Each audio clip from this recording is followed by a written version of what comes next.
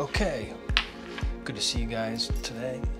So what we're going to do is we're going to talk about the difference between a mullet rig, which most of you guys all know what it is, or should we go with a ganged hook?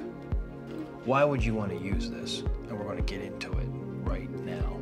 I fished the east coast of the United States, New Jersey, and if you go in any tackle shop, you're going to see this type of setup where you're going to have a three-way swivel with a snap swivel connected to a most likely a pyramid sinker. So this rig here again is called a mullet rig. You'll find it in any shop, and it has one thing and one thing in mind only typically, and that's to catch bluefish. Some people call them tailor if you're in Australia. And this is the go-to rig. Highly effective, but it does have its flaws. And the flaws aren't easy to work out. So when you're using this rig and you're trying to catch bluefish, the biggest flaw is that, I don't know if it's just me or if the bluefish have got smarter over the years, but if you look at this, the mullet actually, you guys all know what this is. You take your mullet fish and you basically impale it on here. And then it has its tail here and its head here, and then you just basically put this on like that. Boom. And then you pull it down, and then the mullet is on there. And you cast it out. It lands in the water. This bobber is going to float up, right? And it's going to be like this. The mullet rig kind of floating up in the water. So what happens is when a bluefish shows up, it sees it. Typically, by instinct, bluefish are going to bite the tail of the bait. If they see a small fish, they're not going to bite the head typically. That's different with other species, but for whatever reason. Now the problem is, if they don't bite right at the hook, they're going to take the tail off. And it happens so many times, you know what I'm talking about. When you cast out and you feel that hit in the bluefish and you reel in real quick, and then you realize you lost it, what happens when you look at the mullet bait that's on there? You see the head, you see the torso, and then there's like a chomp mark out and the tail's gone, but you don't have the fish. Sometimes what you'll do is you'll cast this out with the mullet on and you'll get a feel of hit.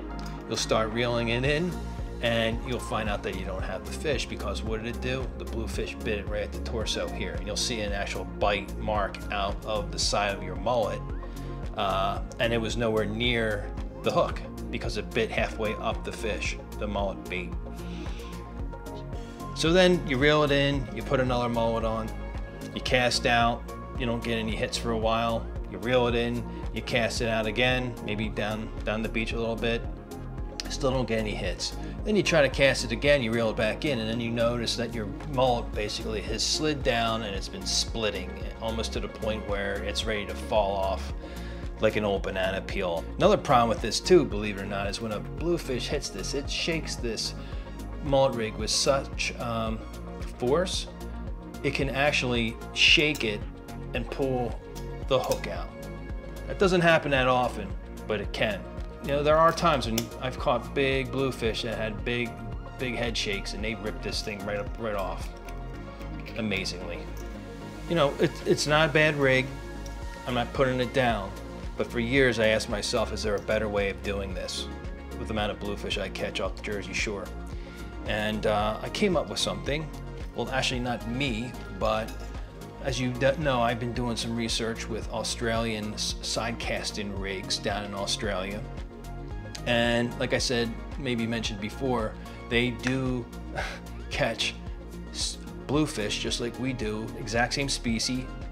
About the same size. I noticed they typically catch slightly smaller ones than the bigger gator blues that we can catch up our way here on the Jersey Shore and along the east coast of the United States. But you know, they catch, they're decent fish, and you know, their surf conditions are similar to what we have on the east coast. Their structure is similar.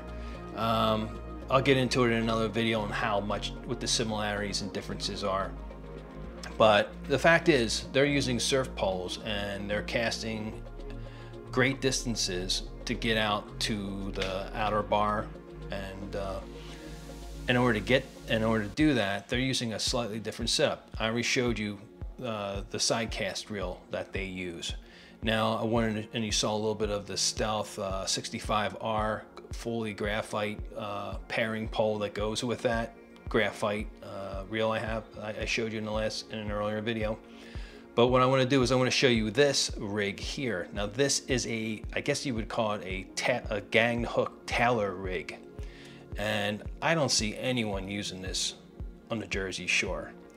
And I tried it last year and it worked very, very well. Now I can't show you right now because it's not quite the season, but we're going to use this rig in May sometime, maybe in April, late April possibly. When the water hits 50 degrees Fahrenheit, that's when the bite's on in the surf, and that's when you start seeing bluefish, tailor showing up. All different shapes and sizes. So what I'm going to do is I'm going to show you how we build this. And before I do show you how to build this, I'm going to just talk to you a little bit about what it is and why it is the way it is. And you're going to find this pretty interesting. So at the end here, you're basically seeing, three 5/0 Mustang hooks at the end here. There you go. 3 hooks, all gang together, 5/0 straight eye Mustang hooks. And look closely what I have there. I have small barrel swivels holding them, connecting them together so I can spin them around. Then what happens is then I have like a 60-pound steel leader with a crimp. And then I have about 16 inches of the leader. So, you know, everybody knows bluefish have teeth. They can bite right through it.